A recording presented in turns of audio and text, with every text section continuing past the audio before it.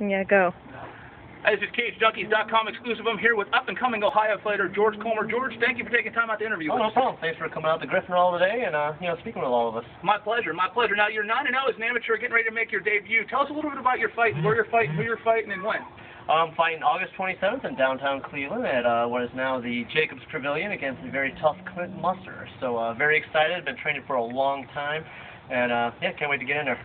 Well, George, tell the listening audience a little bit about you. What's your background in the sport? What led you to get started in MMA? And what's your biggest strengths as you head into your new adventure in your MMA career? I can answer most of those questions by saying I got a strong wrestling background. I've been wrestling since 7 years old.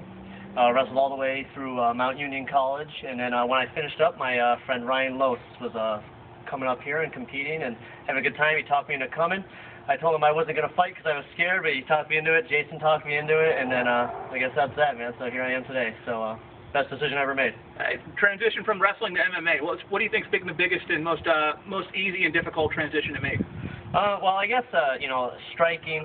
Jason, there's so many things Jason and Donnie are always picking on me for, it's, straightening out the punches, losing that wide low wrestler stance, and get, straightening out. So, I mean, it's not, we're not boxing, we're not wrestling, it's MMA, so, you got to be somewhere in the middle. So finding a happy medium is something, Jason's always working with. I always wanted to go far left with the wrestling. He's always like, I got medium out, so it's good. How did you get started with Griffin Wall? I might want to say the best MMA gym in Northeast Ohio. Jason, big props to you. But I wanted to say, how did you get started with Jason and Donnie? Well, again, I got referred from my friend Ryan Lose. But ironically, and this is just by chance, these guys are a little older than me, but we are all from the same part of town. We're all from Montville and Something in the water out there. Something in the water out there. We all actually graduate from the same tiny high school called Ledgemont. That graduates about 50 kids a year. We actually weren't too familiar with each other until later on, but that is kind of what brought us together. So we've crossed paths a few times, but it wasn't until later till we became real good friends. So dare I say it was, I don't want to say meant to be, but it was meant to be. You were from the same area, grew up in the same water district, fighting in the same gym. It's meant to happen. It is. I think, having that small town atmosphere, I think just means we all have a lot in common coming up from the same area, so we all get along real well. So. Well, tell us a little bit about your opponent coming up here, and, what do you know about him, and what do you think your advantages are heading in? You know what? I think, Clint Musser, obviously, he is a great wrestling pedigree. He was actually a Division I collegiate wrestler. So that brings a lot of challenges for me. I would say, as far as, what strengths I have is, I have great coaches. Corner me that night, I'm going to have 2 UFC vets, Donnie Walker, Jason Dent. I mean, what kind of better corner could I ask for at that time? They're great at working with me, and, we're developing a game plan that's going to work, for that day. So I think that would be, my strength is, my backup, my team right here. So I think that's going to help out. Now, George, normally, being you come from a strong wrestling pedigree yourself, you feel like you obviously going into fights you have an advantage. This time around, you're facing a former Division I guy. Do you ever feel like going into that, you prefer that kind of fight, where you have to keep it standing? I look forward to it, actually. Hopefully, the wrestling, we'll see where it goes. I wouldn't mind getting a takedown in there, and, show my the Division III chip on my shoulder. But, this isn't wrestling anymore. This is MMA. We're going to see who the best MMA fighter is, not who the best wrestler is. How do you feel a win over Clint would benefit your career just to start out right off the bat? I think it's going to be a big win. I think it's going to be, really, me, him, and I would say my former opponent that just got canceled was Joey Holt.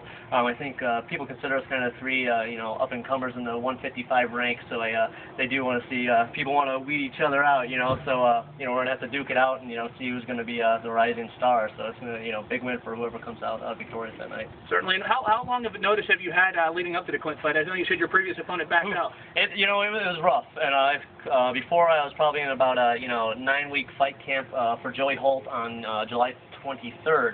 That ended up getting rained out because it was an outside venue. Joey ended up backing out. I think he had some family stuff going on that he planned after the fight, which makes sense.